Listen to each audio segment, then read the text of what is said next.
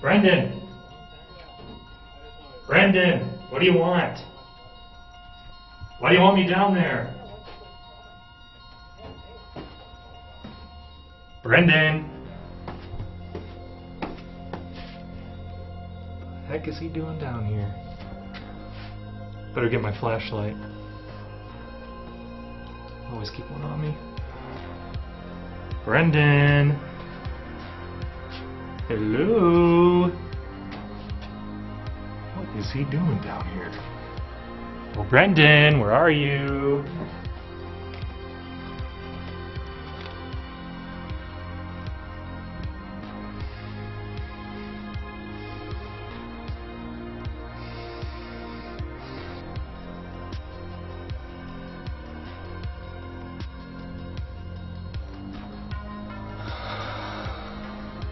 Brenden!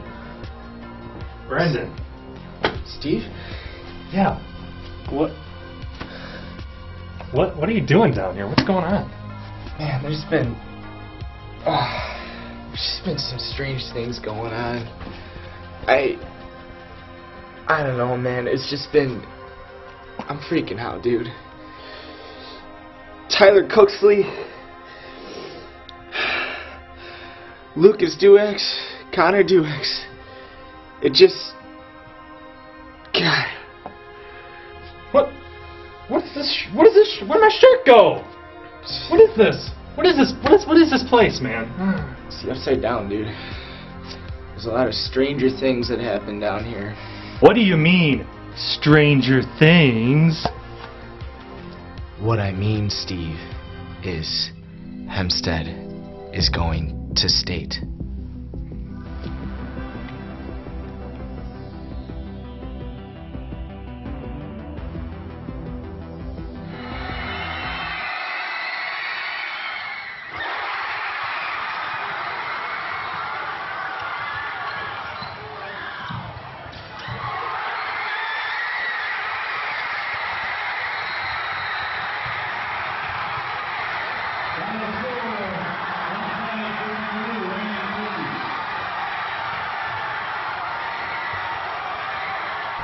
That's right, Mustang fans. The Dubuque Hempstead boys basketball team is going to state for the first time ever.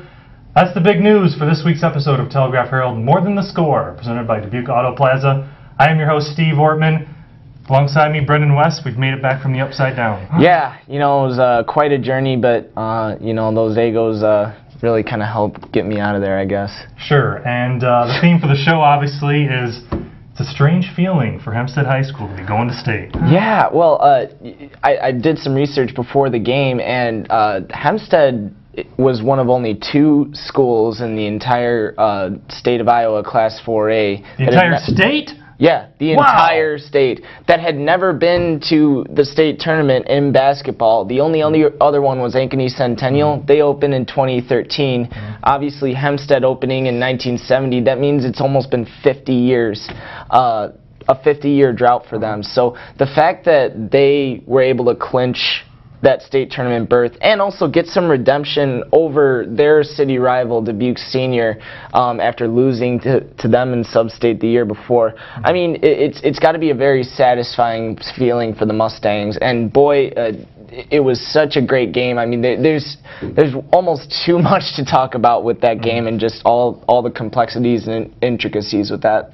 Sure. Now you talk about a series of games. These three games between Senior and Hempstead were some great basketball games. What stood out to you? What made these teams so evenly matched? Oh my gosh. Well, first of all, Senior bows out after a great season. They won the Mississippi Valley Conference outright. They're led by a fantastic group of sophomores and juniors that really kind of carried the team. They dealt with some injuries throughout the season, but nothing really seemed to faze them. I think what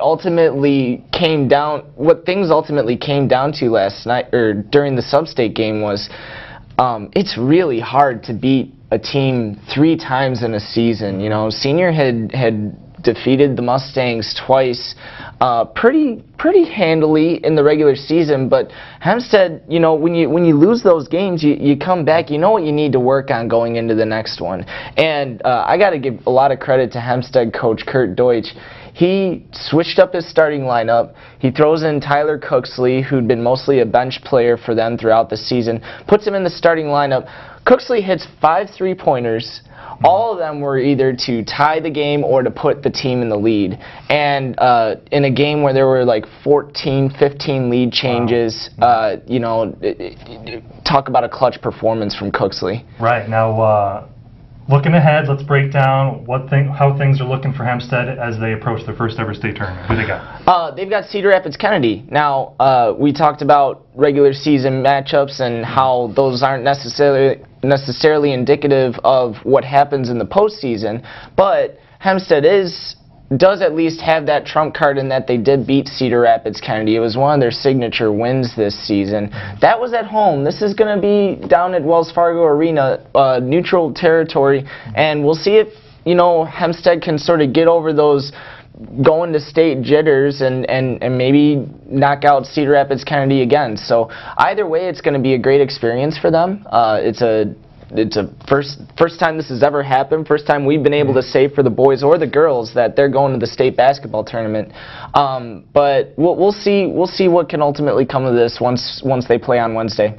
Sure. Now tell me a little bit about Cascade. Obviously, Hempstead's not the only team going down. Oh yeah, well Cascade's another kind of a strange team. You know, this is a team they have a brand new head coach, 4 new starters, very young, you know, very fresh look. And what do? They go out and they win their first 18 games of the season, only lose twice all year long, and they go back to state after being the runner-up last season. So for Cascade to be down there at the 2A tournament, I also think is pretty incredible and remarkable. And once again, you got to give credit to the coach. Jacob Brendel has prepared his players very well, following in the footsteps of the Iowa Hall of Famer legend Al Marshall. Al Marshall, yep. Well, boys state basketball coming up this week. We'll have all the coverage for you.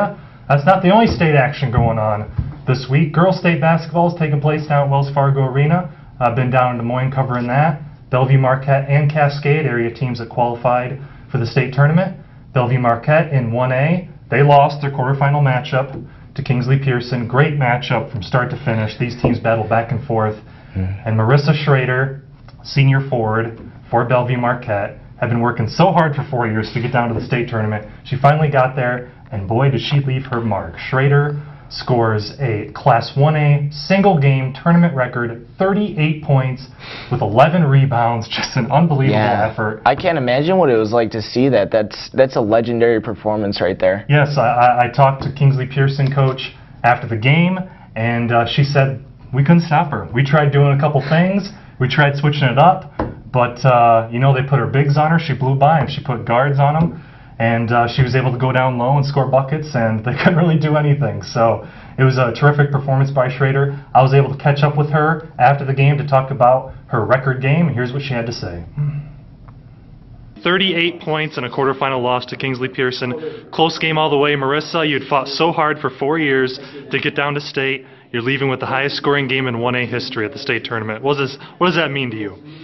It just means it's a huge accomplishment. Like, I didn't realize it when I stepped on the court. I step on the court to do a job and to play my best and give 100% every time. So this is just an even more awesome way to go out. And I'm not upset because I could be sitting in the stands right now, but instead I got to play for the first time in my 4 years of high school on Wells with the best team possible. Sure. Now, Kingsley Pearson kept trying to push out the lead in the second half. Talk about the resiliency of this Mohawks team. You guys fought back every time. We just kept coming back. We knew that we weren't going to let them get the lead. Not the lead. We weren't going to let them keep pushing ahead points. They get one, we try and get more. They get another one, we try and come back with more. If we just kept digging in, getting the little points, the rebounds, the putbacks, that hopefully it would pay out in the end. I know we're fresh off the game here. Has it really sunk in that come next year your name's going to be in the tournament program there for a record? It hasn't exactly sunk in yet. I'm still letting the loss sink in a little bit, but I'm sure in a few weeks it probably will. Talk about leaving it all on the floor.